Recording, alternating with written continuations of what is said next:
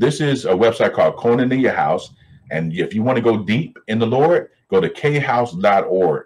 I mean, I've been on this website for almost 30 years learning from these guys. Powerful, powerful stuff. So Chuck Meisler answers this question about the meanings of the names in Genesis 5.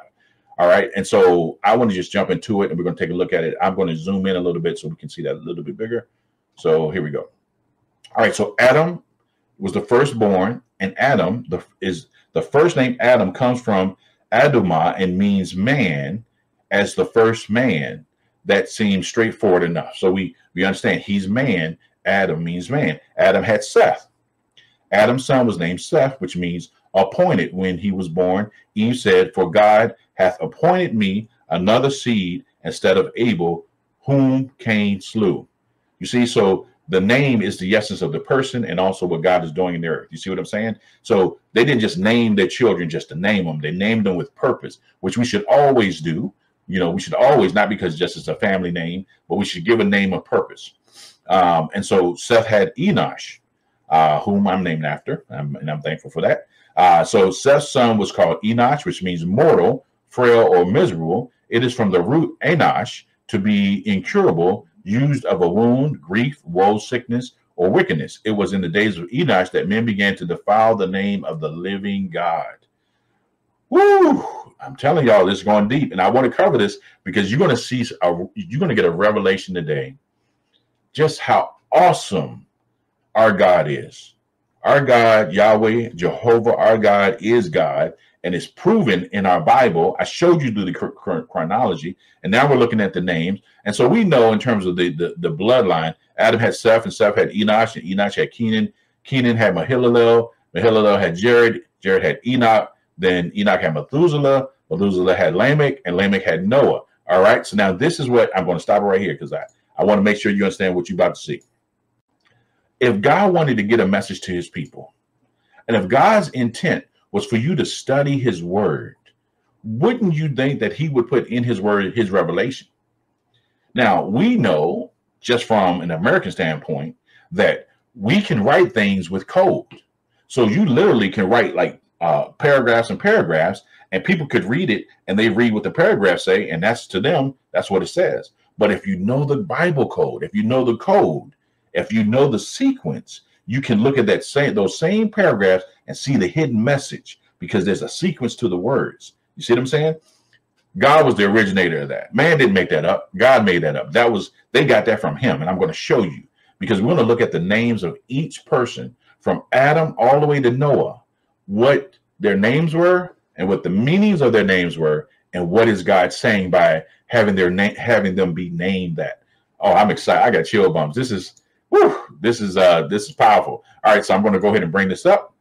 This is, like I said earlier, I was speaking to Evelyn, and I was telling her this is one of my favorite things to teach on because you get to see how under the surface of the scriptures, God is hidden gems for those who study. He didn't say read. He said study. Matter of fact, Christ says, pick up your cross and learn of me, right? That takes intent, that takes focus, that takes time. So it's not just reading a chapter, because we already know on the Rise Bible Study, we don't just read a chapter. We read every line and we look at every word and we try to look for meanings and understanding that God wants to reveal to us by the Holy Spirit, who is the Ruach HaKodesh, right? The Holy Spirit. Let's look at the names. Here we go. Adam means man. Seth means appointed. Enosh means mortal. Kenan means sorrow. Mahalalel means the blessed God. Jared means shall come down. Enoch means teaching. Enoch had Methuselah. Methuselah means his death shall bring. And Lamech means the despairing. And Noah means rest or comfort. Those are the generations from Adam to Noah. Now let's read what it says in English like it's a sentence in the order they were born. It says that man appointed mortal sorrow. The blessed God shall come down, teaching. His death shall bring the despairing rest or comfort. My God, y'all better celebrate. You better praise the Lord. Wow. You better praise the Lord. Hallelujah. Goodness gracious. Whew. And people, and this is the thing that we got to see. The Bible says if the gospel be hidden, it's hidden to those who perish. Which means there are people in the world, they could be your mom, your dad, your sister, your brother, your cousins, your friends. It could be your children. It could be your husband. Look, I'm telling y'all, there are people who will never see this. Even if you tell them, they won't believe it. Even if you show them in God's word, they won't believe it. Matter of fact, they'll tell you that God's word is not even true because it's been passed down from generation to generation and people have changed it. But when you read it, you can see your Father. You can see his hand. You can see his power because we are his children. My sheep know my voice and another they will not follow. That's how you know who's following Christ. And this is laid out so plain. We see the genealogy. Now, prior to even seeing this today, if you went through the genealogy, which we just studied, and you saw that Adam had Seth and you went down that, you would go, okay, those were the generations. And then Noah was born. All right, so Noah came through that line. But the question always has to be, well, what is God doing with that line?